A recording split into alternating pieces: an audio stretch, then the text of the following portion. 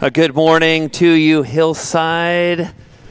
I'm Dan Seitz, senior pastor here at the church, and I am so happy to see every single one of you. If you have a Bible with you today, I want you to open it up to the book of Ephesians chapter 5. We're going to be looking at verses 8 through 10. And if there are kids in the room, and I think there are, I see Eden Amelie, I see Galilee Amelie, I saw some Gillis kids. If you have your Bible with you, the Bible that we give first graders, I want you to pull it out right now, because this passage that we're going to look at today, I'm reading right out of your Bible, okay? So I'll give you a second to find it. It's on page 1426 in the Adventure Bible. If there's an adult nearby, that adult can help you find it. But I encourage you, always bring your Bible to church. Good habit to get into. Again, Ephesians 5, 8 through 10. Let me read it to you. It's our main passage for the morning. Listen to this. At one time, you were in the dark, but now you're in the light because of what the Lord has done. Live like children of the light. The light produces what is completely good, right, and true. Find out what pleases the Lord. It's God's word for us this morning. Over this summer, I've shared with you two messages in which I've shared commitments that I think we need to make as a church family to realize our wonderful vision.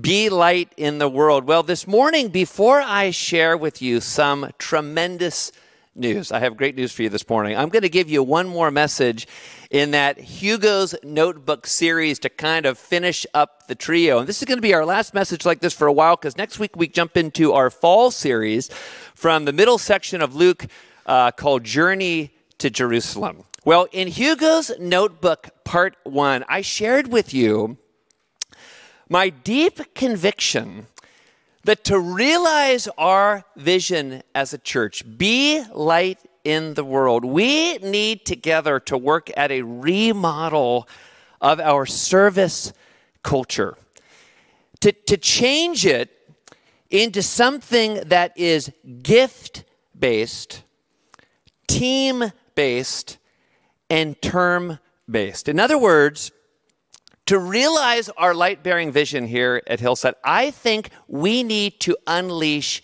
you, Hillside. And more particularly, to set you loose in a ministry role that matches your gifts and draws out your very best, that places you with teammates so you never feel like you're serving alone. And lastly, one that has a definite starting point and a definite ending point. And to work towards that reboot of our service culture, we introduced something called Amazing Race 22-23, which I introduced back on July 10th. And that church-wide initiative in which all of us who want to, in which all of us who are able to commit to a ministry team for the whole school year, begins next Sunday, August 21st, and it will end Sunday, June 4th. And many of you have already committed to a racing team. It is amazing how God has already blessed this initiative, just like Janet and Floyd's prayer team have prayed. Some teams even have already begun running. They have not waited for the crack of the starter pistol, like Mark Seaver's Yardscape team. They were out here all day, half the day yesterday, cleaning this place up, making it beautiful.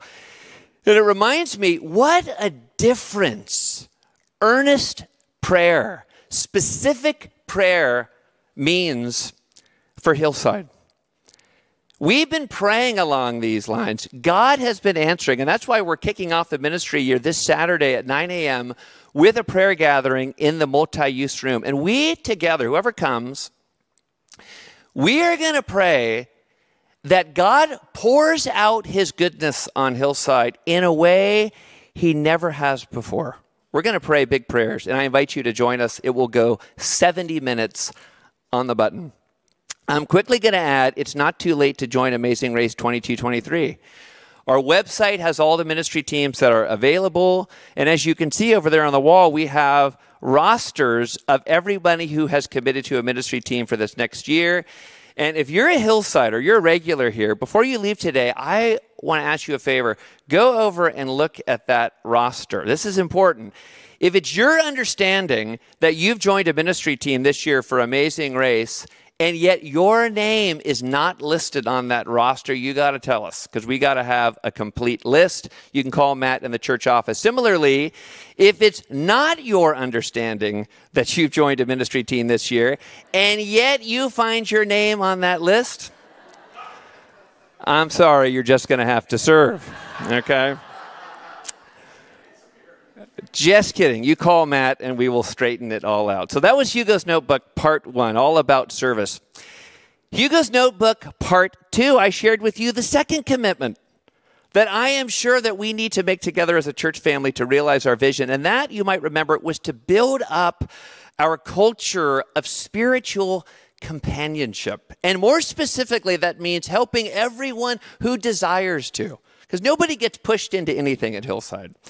Everyone who wants to, finding a small group. And as I've shared before and will say again, a Hillside small group means something very particular. It's a group that meets for at least these three purposes: relationship building, immersion in Scripture, and consideration of the King's leading. And to make it even simpler, these three words: a Hillside small group is one that meets for connection, reflection, and exploration.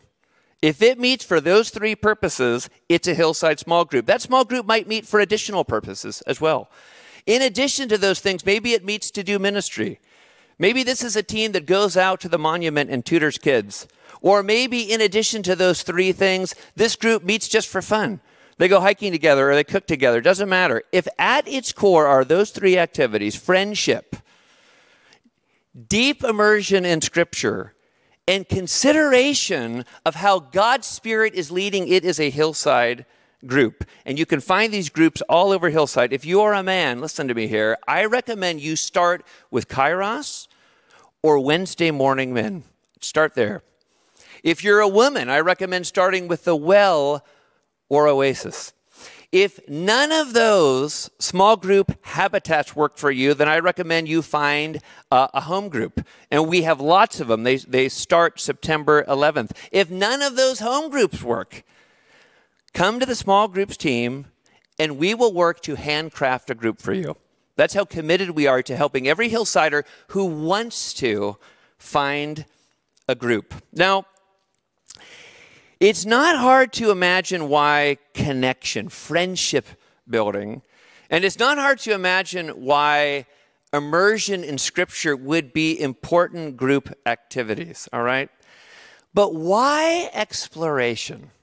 Why is that so important? And what is that anyway? People over this last summer, since I've been talking about this, have been asking me, what do you mean by exploration? And by exploration, I simply mean doing what Ephesians 5:10, our passage this morning, calls us to do. It's namely, with other believers, discerning what is pleasing to the Lord. And to be a little more specific, it's engaging in practices that help each of us as disciples of Jesus lean into his specific leaning. And in many ways, exploration is the most important small group activity to really zero in on, because it's usually the one that gets lost in the shuffle. If you just think about home group life or group life, friendship building activities sort of come naturally to us. We do that naturally. Bible study comes naturally to us. But discerning how the living God is directing each of us in the group context is a little bit less automatic. It's a little bit trickier. So 2 questions then for the time that remains. Why is exploration so important? Why is this critical for group life at Hillside? And second, how can we do it? How can we practice it in our groups at Hillside? Taking the first question first, why is exploration so important? Why is this key? Now, I can make this simple or I can make this complex. And though it's not my natural bent, let's make it simple, okay? Exploring Jesus's particular leading in our lives is critical because the essence of discipleship is following Jesus. Over and over again, Jesus called people to follow him, to come after him. Mark 8:34 is an example. Listen to this passage. And calling the crowd to him with his disciples, Jesus said to them, if anyone would come after me, let him deny himself and take up his cross and follow me. Jesus calls everyone, everywhere to follow him. Jesus invites every human being to come to him, to experience his forgiveness, to gain his friendship, and then to serve him as a first-class, adored member of his every skin color worldwide family. That is every human being's created purpose. The movie Hugo and his friend Isabel have an intense conversation about the purpose of human life. And as they muse over this question, Hugo suggests this. He says, if you purpose, you're broken. And I know that's true. You know, human beings, or at least most of them, they don't know their purpose. In fact, most human beings don't know that they have a purpose. But all human beings have a purpose. And our purpose is to love and serve the potter who shaped us. And to bring a smile to his face through our creative service. And then, you know what else? To love his fellow pots. That's why we were made. And we were returned to that purpose when we believe in Jesus.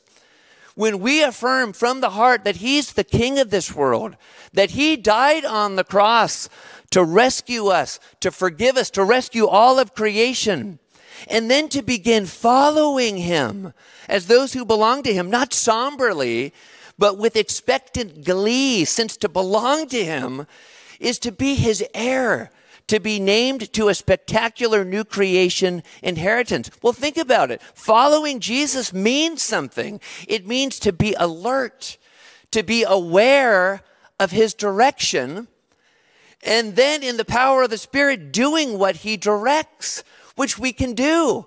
Because when we believe in Jesus, we have him inside us by his Spirit.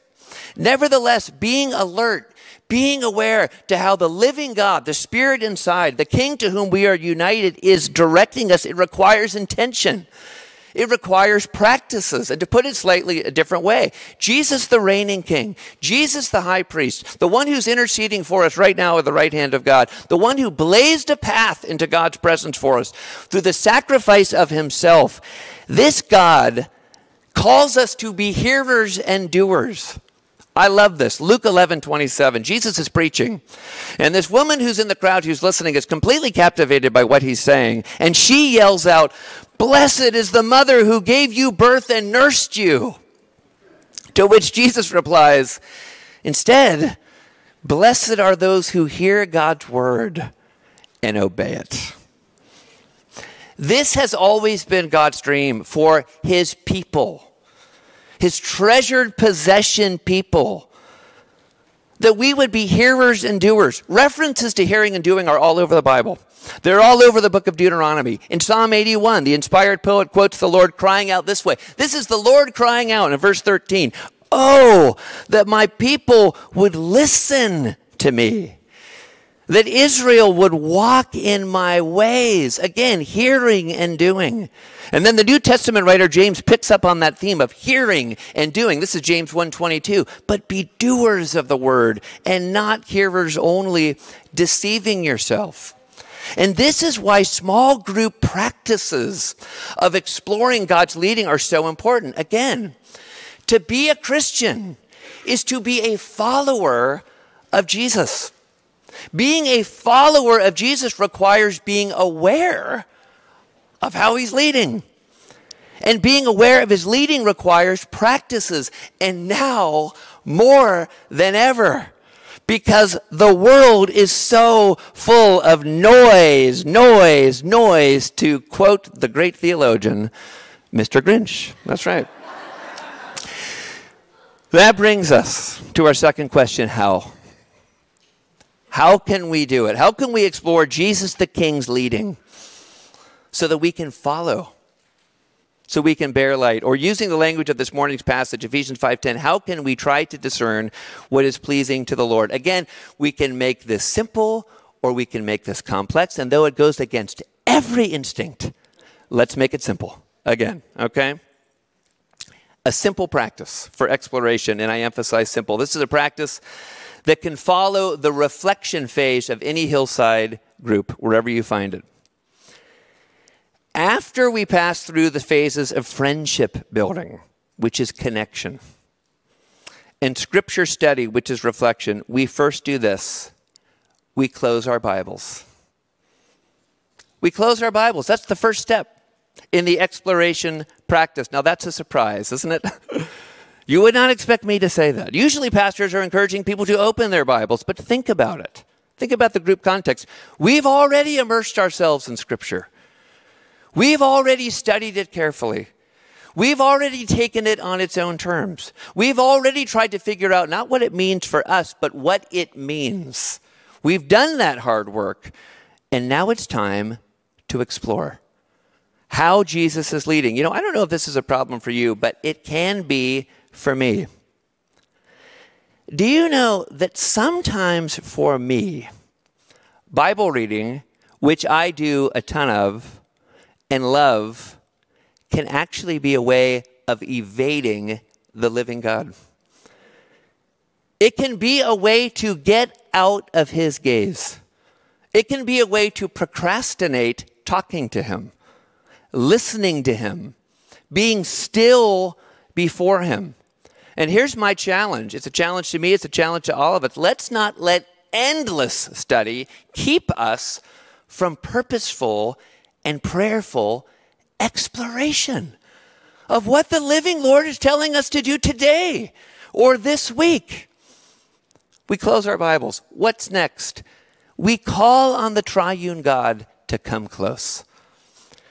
And by this I mean we pray that the one true God, the God who really exists, the God who is not some glum, sedentary, heavenly hermit, but rather one who exists in an eternal community, a dance of love. God the Father, God the Son, God the Holy Spirit, three persons, one essence. We pray that that particular God would right now, in this little group, make us mindful of his presence. And right now, he would draw close to do his directing and his transforming work. I think if you read one book on spirituality over the course of your Christian life, I think it should be A Renovation of the Heart by Dallas Willard. Dallas Willard was an academic philosopher at USC. He was also a world-class theologian. Luke and Jack Downing, whom I often see in Trojan swag, will be happy to hear that. He was a Trojan. Several times in his book, Willard says some variation of this statement. Listen to this.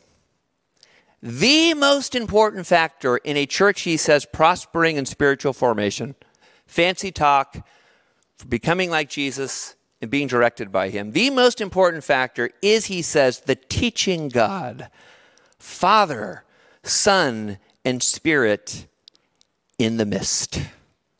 Right there. Expecting him to operate and to be present.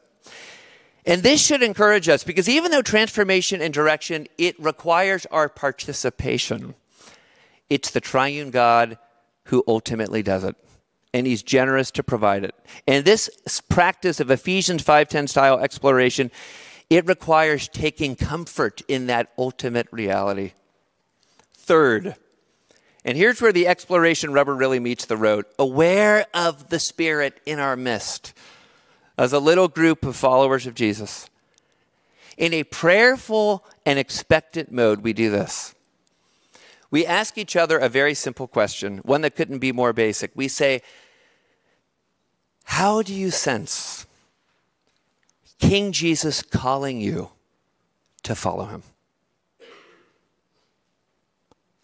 How do you sense King Jesus, who's right here with us? How do you sense him calling you to follow him? We could expand it this way. Having just soaked in his life-giving word together, thought about it deeply, taken it in on its own terms. In this holy place where the Spirit is thick, how do you sense Jesus the King is directing you? And then we take a little bit of time in the group to ponder, to think out loud. How might the King be leading me? He's the King. I exist to follow him. Where is he calling me to go?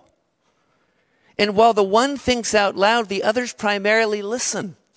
We don't explode forth in teaching, in speaking from on high about what we believe Jesus, the living King, is saying to our brother. Rather, primarily, we listen in a prayerful mode. Maybe we ask some short follow-up questions that help draw out our fellow disciple and that maybe sort of help them stay on the course of biblical truth. But mainly, we keep those questions and our comments brief. We listen. We listen attentively. We sit with that fellow follower of the King as he or she considers the living Lord's leading in that holy, God-soaked space. Now, group composition and group size matters here. And I'll just be frank with you. Personally, I find it easier to explore Jesus' specific leading for me in a group of dudes. I just do. So often, what God is calling me to do pertains to personal things that I don't necessarily want to share with a gal. I want to share it with Frank or Grant or Jim or Keon. Not a rule, something to think about for your own groups. Maybe when we get to exploration, maybe we split the men and the women. Think about it. But the point, there is so much power in this simple, small group exploratory practice, which any group can do.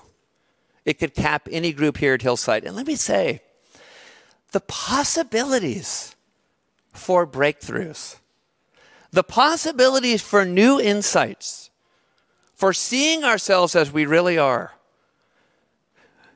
what some have called kairos moments are so tremendous, simply by asking the question. Now, suppose our fellow disciple, when asked how King Jesus might be leading, suppose that he's coming up blank, has nothing to say, like suppose he's a man, okay? If he's not sensing much and he welcomes it, here's what we can do as group members. We can offer a couple of simple prompts, and here's one. And in my little group of spiritual companions, this is a question I would love to be asked by Matt. Dan, is there an act of practical love that King Jesus would have you take towards someone you live with? Just that question. That's a great exploratory question because Galatians 5:14 says, for the whole law is fulfilled in one word, you shall love your neighbor as yourself. So when we're trying to discern what's pleasing to the Lord, we can always ask each other this question. Is there somebody nearby, maybe somebody in your household, who needs your loving service? Start there. Here's another prompt. Is there a Jesus-like quality that you could practice or put on? Patience, love, gentleness, self-control. That's a great exploratory question because Romans 13:14 says, put on the Lord Jesus Christ as your clothing. You know what that means? Practice being like Jesus in the power of the Spirit. And friends, it's because spiritual companionship is the occasion for those kinds of breakthroughs, those kairos moments, explosions of insight into who we are and the possibilities for our lives in the King that we are so keen this year for everybody who wants to, because nobody gets pushed into anything at Hillside. Everybody who wants to and can join a group, whether kairos, whether Wednesday morning men, whether Oasis, whether the Well, whether a home group. So would you do it? Would you give it a chance if you're not in one? Would you take the risk that if you jump into a group, the living Lord will meet you and encourage you and direct you? Let me close with this. Like I just said, Kairos is a pillar ministry of Hillside. Really, really important ministry here because it's one of the places at Hillside, not only where you can get first-rate, comprehensive biblical instruction, which we all need, but you get a rich small group experience where you get the possibility of real Kairos moments where God's transforming and directing power breaks through. But let me ask you, do you know where Kairos itself was born? Do you know this story? Almost 10 years ago, Jack LaSalle, Pete Stafford, and Pastor Jeff were meeting for spiritual companionship. They were meeting for connection, friendship building. They were meeting for reflection, immersion in Scripture, and they were meeting for exploration, trying to figure out how God was leading each one of them. And as they pondered in that spirit-saturated place, and as these men asked each other, how do you sense King Jesus calling you to follow him? And as Pastor Jeff gave them some prompts, Jack and Pete had a Kairos moment. They sensed the living Lord, their King, calling them to start a men's Bible study, one in which men could connect deeply on Monday nights, live into God's Word, study it in a comprehensive way. You see, Kairos, one of the most important ministries at Hillside, came in a small group. Kairos was a Kairos moment. One of the crown jewel ministries of Hillside was born out of 3 disciples engaging in spiritual companionship. And it makes me wonder what other gifts God might have to give us as we go further and deeper into spiritual companionship. I wonder what goodness could flow.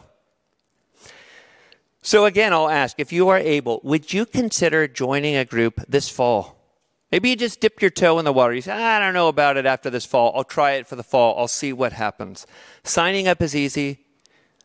There's a link on the app. You can go to the website. You can talk to a team member. You can come into the office. We have an updated small groups brochure.